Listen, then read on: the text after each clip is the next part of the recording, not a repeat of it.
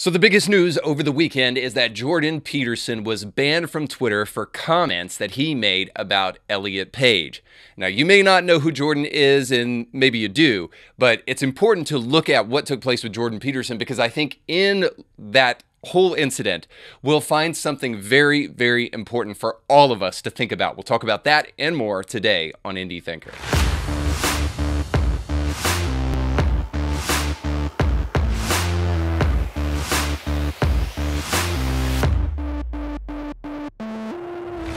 Hey guys, don't forget to check out our sponsor of this show today, Element Funding. If you're looking for a new home or want to refinance your home, you need to go to kevinblairteam.com today to see how they can help you. And when you do so, let them know that Indie Thinker sent you.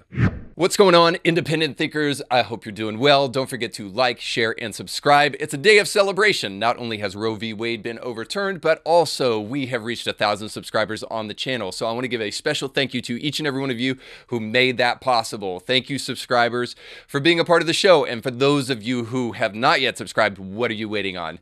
Take a moment right now to subscribe, click the little bell so the big tech oligarchs will make sure to be forced to let you know when great new content is available from Indie Thinker.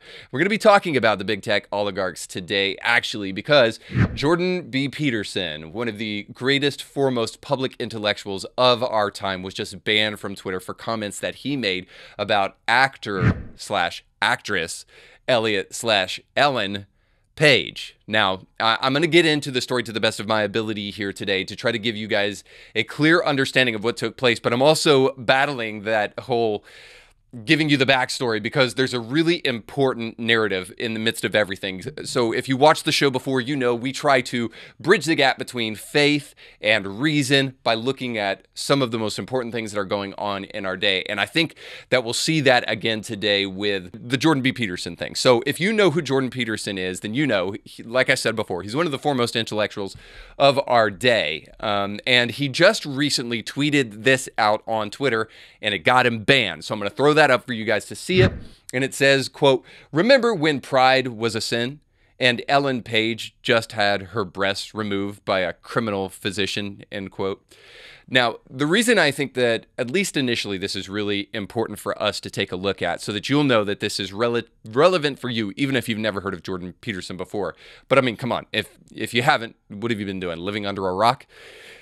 But the foremost intellectual of our day that also a little bit sounds like Kermit the Frog, clean up your room, being banned from Twitter has implications for all of us. Now, I'll get to the biggest one when we get to the end of the show today, but the first one is this, is that we need to be able to hear from public intellectuals, even the ones that we might disagree with slightly, and who say things that may be even a little bit offensive. Here's why.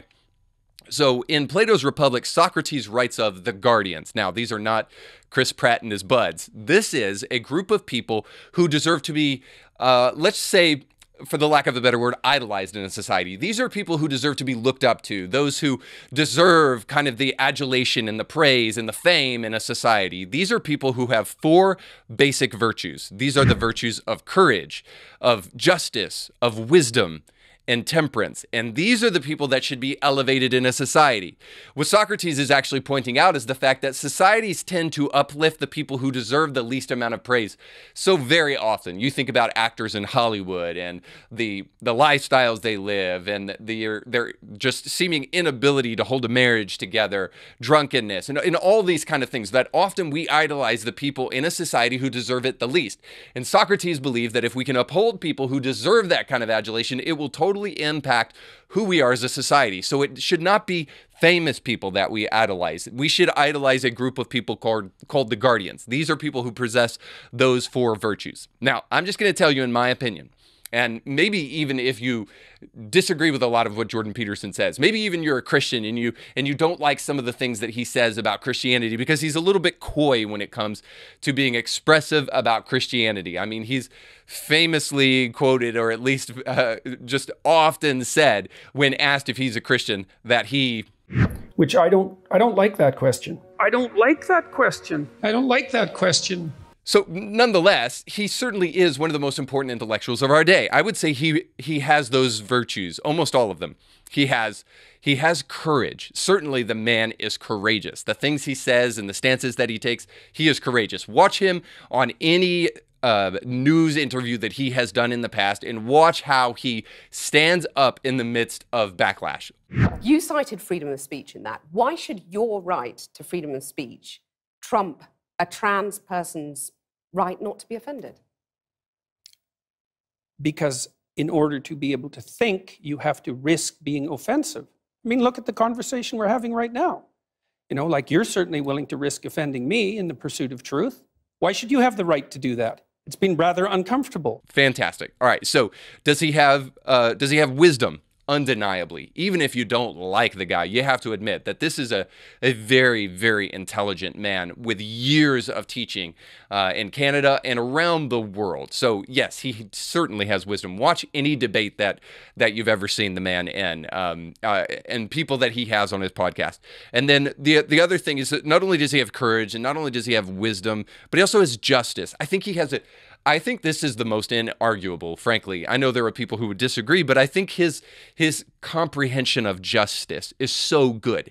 Because even when he withstood Bill C-16, I think it was in Canada, the thing that really made him famous and got him on the map, where he refused to abide by this gender pronoun law in Canada that said if you misgender somebody or you don't use the appropriate pronouns, there can be criminal action held against you. He withstood that, not from necessarily a religious standpoint, but he withstood it simply because he has a long history of understanding the violation of free speech and what it can do in a society. He has studied a lot about totalitarianism. He has studied a lot about communism and Marxism, and the man's wisdom and logic in those areas, I think, are undebatable.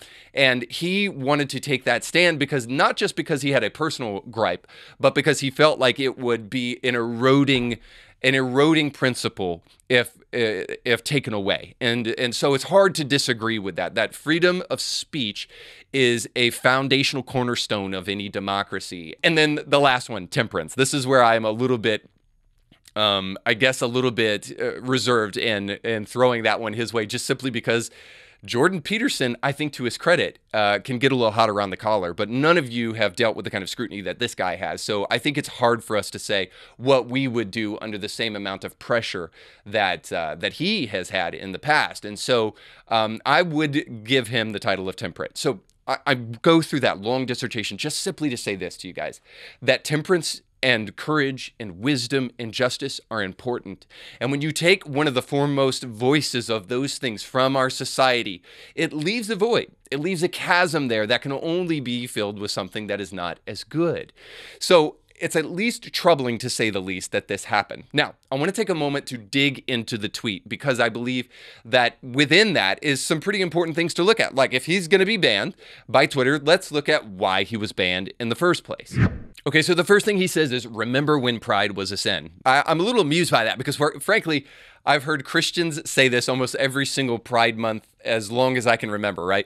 About hijacking our rainbow from Moses and the promise of God. And last time I remember, pride was not something that you should celebrate. Pride comes before the fall and all that kind of stuff. This is something that has been splashed all over for the past month, which is almost a shame that this happened after Pride Month, that we're talking about this. But this was splashed all over the pages. So many Christian Twitter accounts and social media accounts. And we'll probably dig into that a little bit more here in a moment. But this is something that, suffice to say, is a pretty common sentiment, especially among religious people, is that, like, hey, what pride? Like, why are we celebrating pride? And why is that the word that you choose to use for this thing? It seems pretty ironic, to say the least, that you want to celebrate pride as a virtue when it's almost assuredly a vice, much like what Christians, evangelicals, and Bible-believing people all over the world believe about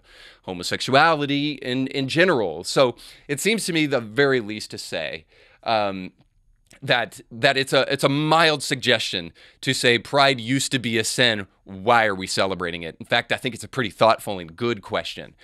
Is pride a virtue that our society should uphold and then celebrate? As I dug into already with Socrates, a society will be dependent upon what it celebrates. So be careful about what you celebrate. And don't think that you can be extorted so easily into celebrating something that you shouldn't celebrate, because you may have to pay the consequences for that thing.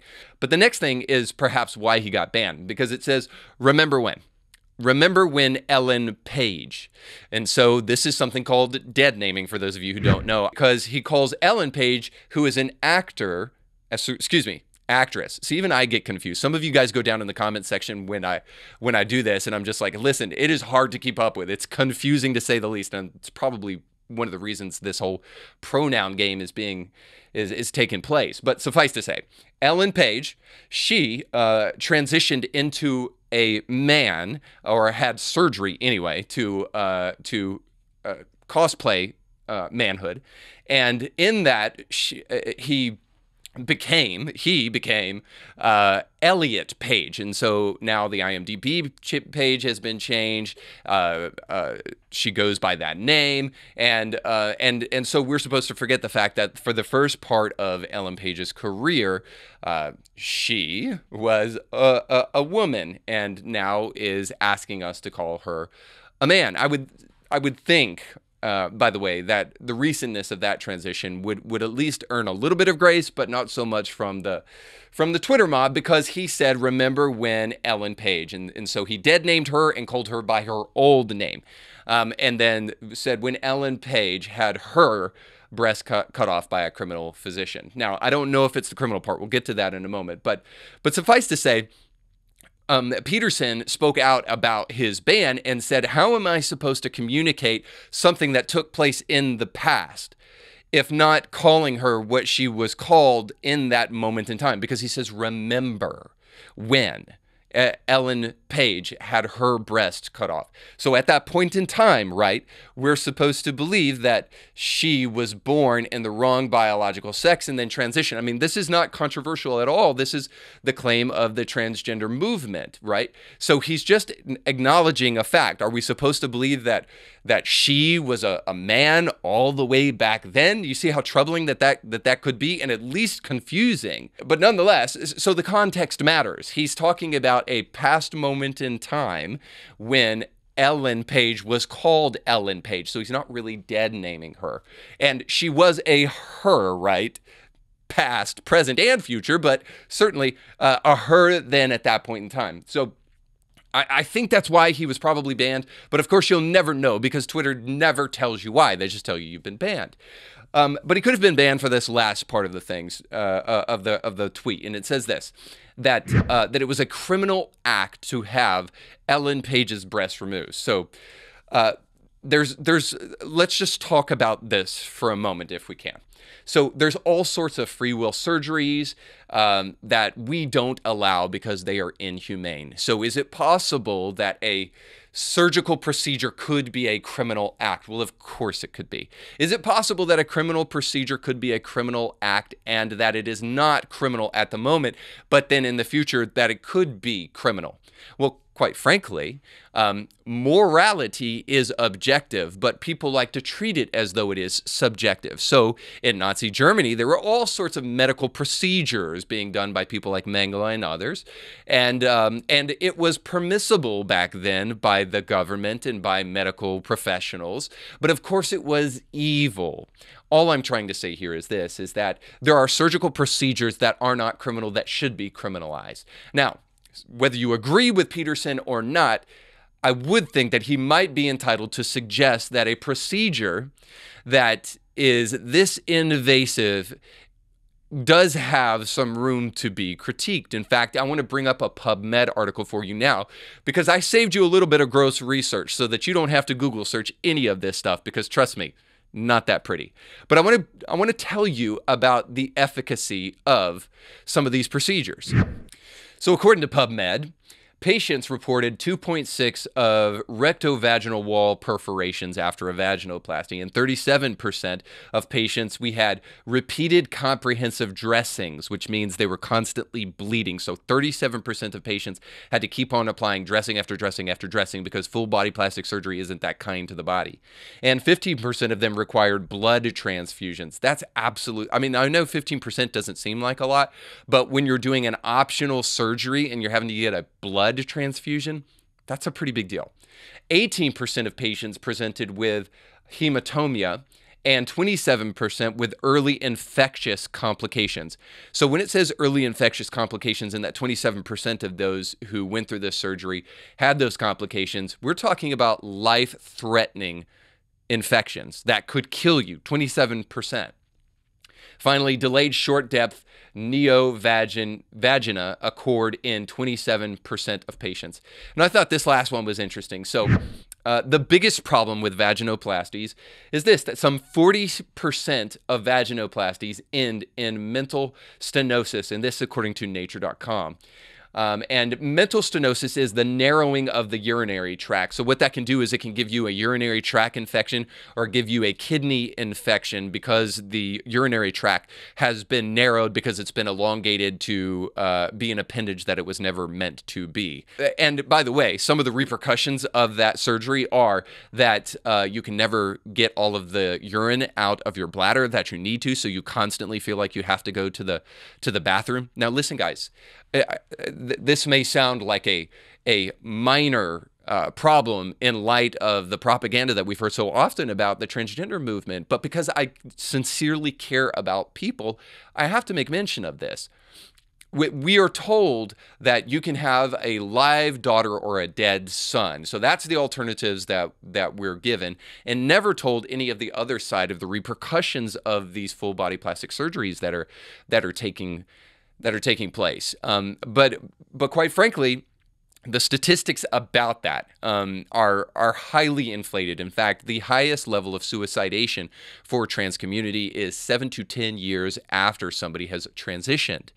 And we're just not hearing any of this stuff. And so I hope that you can hear it from here and at least engage it from a thoughtful perspective. So when Jordan Peterson says this is a criminal act, I think we have to be willing to at least remember the Hippocratic Oath, do no harm. And remember that there is some harm associated with full body plastic surgery. And people are entitled to recognize an obvious fact in front of their face. But perhaps this is the big problem. We are told not to notice things in our society anymore, and that if we do, we are not loving. I want to dig into that in a moment, but I want to first give you an illustration of this, because Ellen Page became Elliot Page in the kind of the break of filming Umbrella Academy, which Elliot Page is a star of, and they showcased the transition, right? Because I wondered when the new season came out, what are they going to do about this? So they had to showcase the transition somehow. So here's the scene from the Umbrella Academy. Where's Luther? Who cares? Probably out for a run. Love the haircut. So I talked to Marcus last night. Wait, what? You talked with the enemy? By yourself? Yeah, well, somebody had to do something. Who elected you, Vanya? It's, Victor. Who's Victor?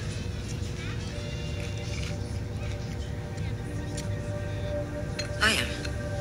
It's who I've always been.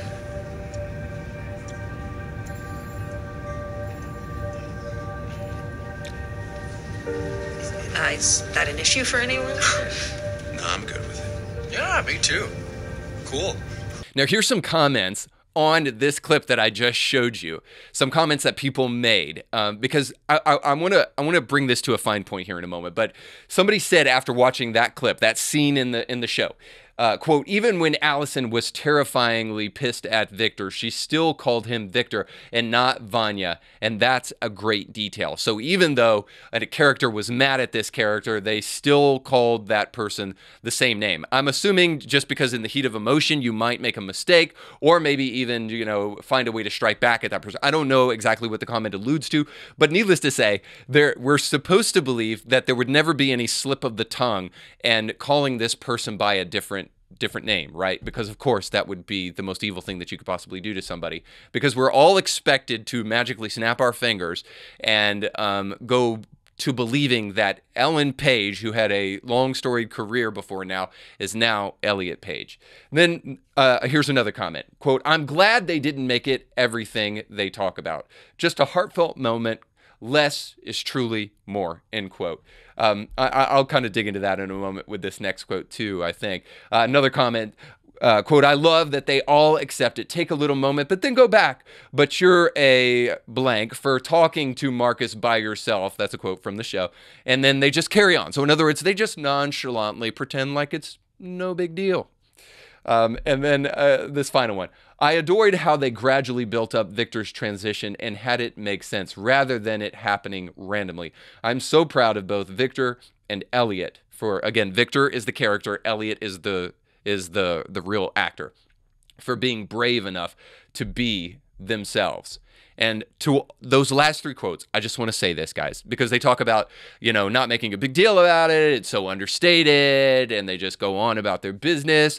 And this is what I would like to say to those of you in the comment section. It's Hollywood, guys. It's a TV show. That's why they're able to so quickly see that their sister is now pretending to be a boy in the show, and they don't think anything of it. Now, maybe I will get in trouble for that word that I just said, the pretending word there. But really, I'm just genuinely, sincerely trying to make a point here, is that in real life, this doesn't happen. In real life, when this kind of thing happens, people are a little bit shocked, at least, a little bit taken aback, and they're curious, and they'll ask questions. So not only are we supposed to pretend it's normal based upon what this Hollywood show presents to us, which it isn't, right? This is something that is relatively new. And I feel like I have to justify this because I know people will go down in the comments section and try to blast this. But just a little bit of research will let you know that it wasn't until the 1940s that that same-sex attraction was actually separated from transsexualism. This is not even transgenderism. You don't get to transgenderism until you get into about the 1960s and the 1970s with John Money, when these guys like him and Kinsey tried to make a distinction between gender and biological sex simply because they are Freudian, and they were trying to, through the sexual revolution, undermine major tenets in society. One of them being the obvious biological nature of people by creating something called gender. Now, so suffice to say, if you want to talk about gender dysphoria, sure, that's been around for a long time. When you want to talk about transgenderism, no, it hasn't been around for a long time. And so suffice to say, this implication that there would be no shock or that there would be no mistakes, that people would never say somebody's wrong pronoun or say the wrong name is just totally irrational, guys. And then more importantly, that there would be no medical complications, which of course we know there are. And that brings us back to that final point that Peterson made about a criminal physician chopping off Ellen Page's breasts. Now, probably could have said it a little bit more couthful, if that's a word, a little bit more decently, but let's just be honest about what is happening in front of our very eyes. And this is ultimately the conclusion I want to draw at the end of the day. If we are not able to analyze something without the censoriousness of places like Twitter, which are the digital public square for our day and age, then how are we supposed to think? Our boy Jordan Peterson said this a while back. He said that if you're going to think, you have to risk being offensive. In other words, if you're going to think about things that truly matter and are truly deep and truly make an impact, then there is a risk that we might offend somebody that doesn't think exactly like we think. But them's the cookies, man. That's what you have to be willing to pay in order to actually think. And we have to get over this tendency to want to try to shut conversation down if it doesn't agree with us. The reason I really bring this up, them's the cookies. Really? Anyway, the reason I really bring this up is that especially in my community, the Christian community, pastors and Christians are so afraid of offending people or people misunderstanding their intentions and misunderstanding their actual words that they have adopted by and large. And the seeker-sensitive movement is this in particularly. It has this problem. They've adopted by and large the idea that we need to make sure that we just focus on positive things and never say anything that can ever be perceived as negative. Well, if we take our friend Jordan Peterson's quote literally, then that means we can't actually do any dramatic and important and poignant thinking if we are only going to focus on things that will never get people offended. And so I'm concerned that Twitter, by its banning of people, and other places like Facebook and even YouTube, that by their censoring of people, what they're actually doing is that they're fundamentally changing the way we relate to one another. That ultimately, if you're going to be part of the conversation, you have to do what I say and you cannot disagree with me. I can't think of many things that would be more detrimental to authentic relationships than that kind of thinking. That you have to agree with me or you cannot say anything that I don't like, or it will be considered harassment. In fact, if you truly love people, you will tell them the truth. But by and large, we are forgetting this in this day and age. We are adopting radical empathy, which means we just want people to know that we love them and we care about them. We're going to be a listening ear because we want to do the work and we want to be an ally. And that is not authentic love, because authentic love is something that is different than radical empathy. It is rational compassion. And this is from Paul Bloom in his book, Against Empathy, where he says that empathy is not a healthy thing to give people because that only focuses on the emotional things that we think people need, the abstract needs, but not the concrete needs of what they actually need. We need rational compassion in order to truly provide people with the things that will help them the most. And rational compassion is just simply this, is we love people and we love them with the truth. If we get to the place where telling people the truth about things and recognizing facts are actually dispassionate and not loving, then that fundamentally changes the nature of love. And this is what I'm saying. This is why this Twitter ban is important to every single one of us and why we need to pay attention and why we need to maybe have a tolerance cap for outrage, but why we also need to pay attention to things that truly matter, that may be shaping our society. And whether we like it or not, social media is shaping society. I mean, it's totally abolished, for the most part, the private. Now we think we have to air all of our public news, and now our private lives are on display for everyone to see. That's just one small thing. If it can do that, it might also be able to redefine what we think love is, too. And that's all I'm saying, is that if we redefine love to mean agreeing with people or not saying anything that could risk being offensive to other people, well, then we're going to fundamentally change love into something that it is not. I mean, at the end of the day, how many left-wing people do you know that have been banned from Twitter? So if they're the ones who are allowed to have the platforms and they're the ones who are allowed to actually talk about what relationship looks like and that you can't be a part of the relationship or part of the conversation if you say things we don't like, then what is that fundamentally going to do? I mean, it brings to mind this idea of the story of Babel. And maybe you're not familiar with the story, but ultimately these people wanted to build this big building and it would stretch all the way to heaven and reach God. And God said, no, I'm going to scatter you. And now you guys can't speak with each other because you're doing something that is ultimately going to be destructive to you. Now, here's the problem with the digital Babel. Those people who are nowhere near like God and lean mostly left are the ones who are telling us what we can and cannot say. They're the ones who are saying, you cannot build anything, and so you got to go, you go this way and you go this way, and they're the ones who take the place of God, in other words, and say who can communicate with each other. Now, I don't know about you, but that's a scary thought to say the least, because it is God himself who has the capacity and the ability to say who can be communicating one with another, not these big tech oligarchs. And it could potentially fundamentally change the way in which we view love and relationship and kindness. And again, there's only one person who deserves the right to be able to truly define what that looks like, And by the way, it's not the modern day megachurch pastor, because they are so concerned with their church size that they are so very often hiding behind what they think is thoughtfulness, but it's really cowardice because they don't want to address these issues. So at the end of the day, I'll just say this. It's getting to the point where it's almost a badge of honor to be censored and to be kicked off social media. I hate to say that because there are some people who are just pests, and there are some people who may legitimately be doing things that deserve to be kicked off. But by and large, we're getting to the place in a society today where big tech oligarchs think they're God and are playing God and telling us who can speak to who. And therefore, with that being the case, then being censored truly is a badge of honor, especially if we're going to allow these guys to redefine what relationship looks like, to redefine what love looks like. I think we need to resist that as much as possible. Guys, it is having an effect on the way that we view relationships in America, and maybe more broadly than that even, but I certainly know this. There is this ever-increasing tendency towards empathy and towards bleeding hearts rather than true, authentic love. Because whether we like it or not, true, authentic love speaks the truth in love. And it's rare to find somebody who is willing to speak the truth and loves you enough to speak the truth, even if it may risk hurting your feelings.